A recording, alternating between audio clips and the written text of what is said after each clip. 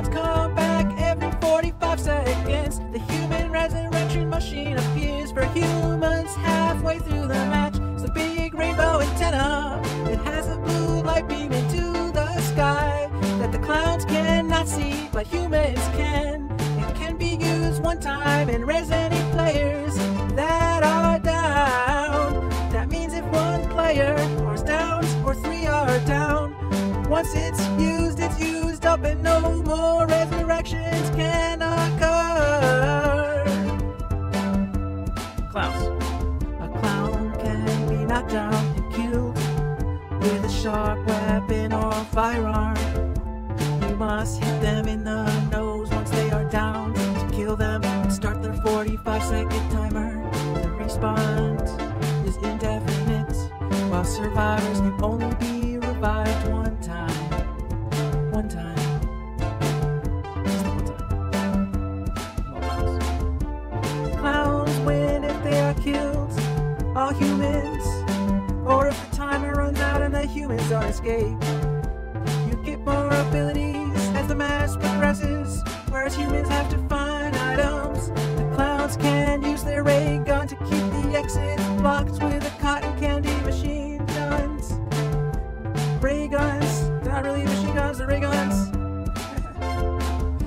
The ray guns are better at blocking areas, and generally clowns want to use their melee weapon to knock down humans. The clown's cotton candy ray gun is better at those pathways. It's especially an exponential effect if you have more than one player shooting a human with a ray gun. Clowns just may want to stick together. Clowns find and hang cocoons to create more lackeys. Lackeys can also carry cocoons, although clowns have to hang them. Humans can also be turned into cocoons to be hung up. The humans can choose to die if they are cocooned instead of slowly dying. Humans can break out of cocoons if they have a knife also. The humans have 4 ways to escape each map. Each escape requires 2 key items to open, and each escape can only accommodate 3 persons total with a timer. So if 3 people leave out of an open gate, no more humans can use that exit from the same escape path. There's also a secret ice cream truck that appears at the end that you can escape from. Good luck finding it though. It's kind of hard to find. So yeah, the compound. It's better to try to run away as a human because you can outpace most of the clowns. The brawler is supposedly able to keep up. I haven't seen one, but they're supposedly really fast. Yeah. Humans can go over weapons, over windows, no weapons, and countertops. Clowns cannot.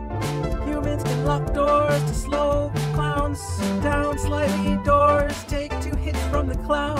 Humans can also throw baseball, tennis balls to throw off clowns in their trail. You can only carry one 2-handed weapon. They're the strongest weapons.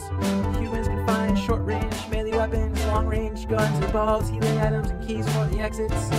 Flares are particularly helpful because, well, when they're lit up, they are shown to all the other humans. They're great at marking exits. Compass shows all humans where all the exits are, not just your character.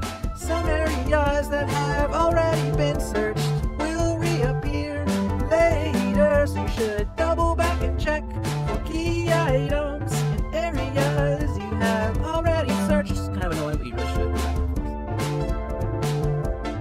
That kind of sums it up.